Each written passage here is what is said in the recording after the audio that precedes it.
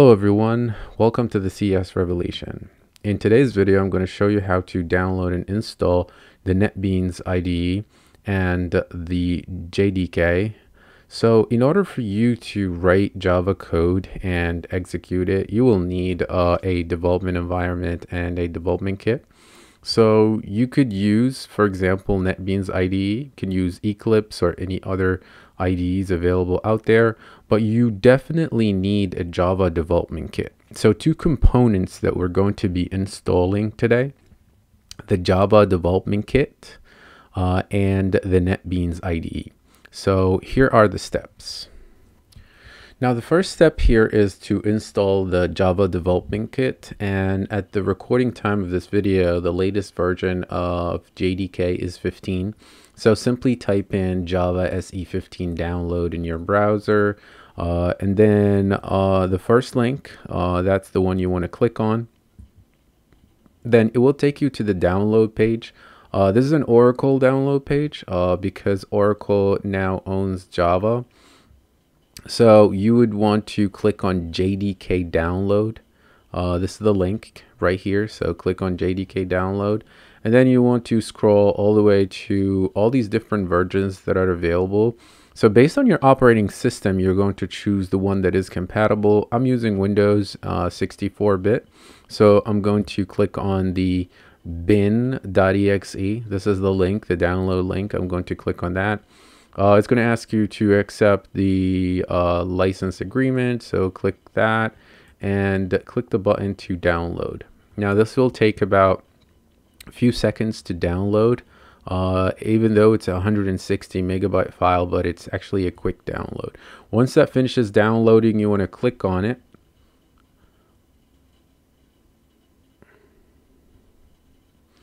Now, this is going to load the installer. You want to click yes.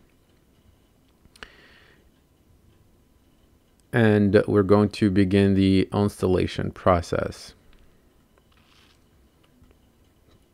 Click next, next, and then wait until the installation process is finished.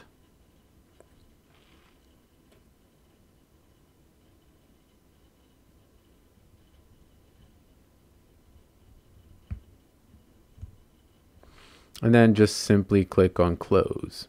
Now the Java development kit is installed. We would want to use the Java development kit with the NetBeans IDE development environment.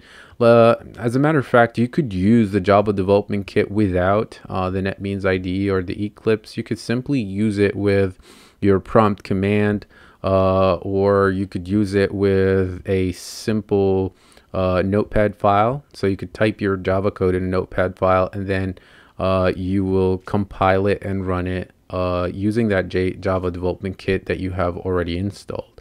But you know, to keep things simple and easier to maintain and work with, so you're going to install the NetBeans IDE. So what you want to do is just simply type netbeans.org, and that's going to take you to the NetBeans download page. So type netbeans.org. This is the download button right here. Just click on it. Now, the available versions here, it says Apache NetBeans 12 features update 1, and then there's the Apache NetBeans 12 LTS. So what you want to do is, I recommend downloading the LTS version because that has lifetime support. This one is still a new update, so click on this one, and then you would want to choose this link right here, the binaries. So you want to download the zip file right here. So you click on that. It will take you to all these links, the mirror sites for your download. So you're going to choose the first link. Once you click that, it's going to start the download for NetBeans. It's about 357 megabytes, so it's a big file and it's going to take some time. So I already downloaded this, so I'm going to hit cancel. I already downloaded NetBeans and it's downloaded in my downloads folder. So what I want to do next, once you guys have finished downloading the NetBeans IDE, you want to go to the downloads, and that's where you find the NetBeans the NetBeans zip file. Now next, you would want to extract these files. So you want to right click on the NetBeans zip folder and then just click on extract files. Then from this menu, just choose the location where you want to extract these files. So you want to choose the C drive here. That's recommended location. Just click OK. And then click yes here. It's going to take a few seconds to extract these files, but once it's done extracting, the files will be now located in the C drive where all the other applications are located. So you want to navigate now after the extraction is done. You want to navigate to the C drive, and that's where you're going to find the NetBeans folder here. So open that and then just go to the bin folder. Now in the bin folder, you're going to find the executable. This is the NetBeans 64. So by double clicking it, you will start the NetBeans IDE. There's something else that you can also do, which is by creating a shortcut and moving it into the desktop. So in the future, if you would want to start NetBeans, you could simply double click this shortcut. Once you start NetBeans at the beginning, it's going to take a few minutes. So once it's done loading, it's going to open up NetBeans and just simply hit agree. And then you could start now creating your Java applications. So let's just simply create our first app, and that's going to be a Hello World program. So you want to click on New Project. You're going to choose Java with Ant. You're not going to choose Java with Maven or Gradle.